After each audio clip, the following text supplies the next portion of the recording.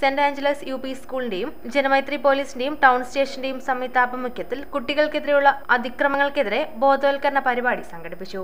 ബീച്ചിൽ ഇന്ത്യയുടെ ഭൂപടത്തിന്റെ മാതൃകയിലുള്ള മണൽ ശില്പം തീർത്തായിരുന്നു ബോധവൽക്കരണ പരിപാടി സംഘടിപ്പിച്ചത്.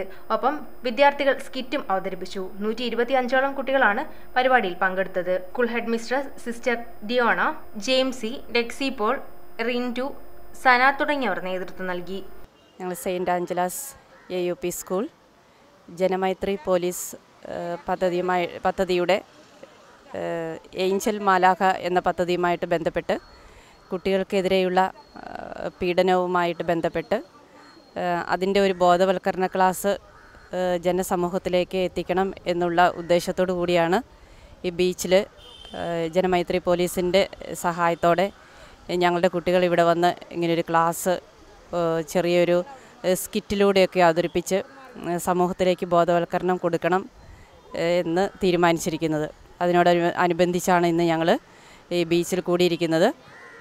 നമുക്കറിയാം, ഇന്ന് കുട്ടികൾക്ക് സമൂഹത്തിൽ ഇറങ്ങി നടക്കാൻ പാടില്ലാത്ത ഒരവസ്ഥയിലേക്ക് പോയിക്കൊണ്ടിരിക്കുകയാണ്. എവിടെയും പീഡനങ്ങൾ നേരിടുന്ന അങ്ങനത്തെയുള്ള പ്രശ്നങ്ങളൊക്കെയാണ് നമ്മൾ കാണുന്നത്. അപ്പം അതിന് കുട്ടികളെ ബോധവൽക്കരിക്കുക, കുട്ടികളിലൂടെ അത് സമൂഹത്തിലേക്ക് ബോധവൽക്കരണം എത്തിക്കുക എന്നാണ് ഇതിൻ്റെ ഉദ്ദേശം.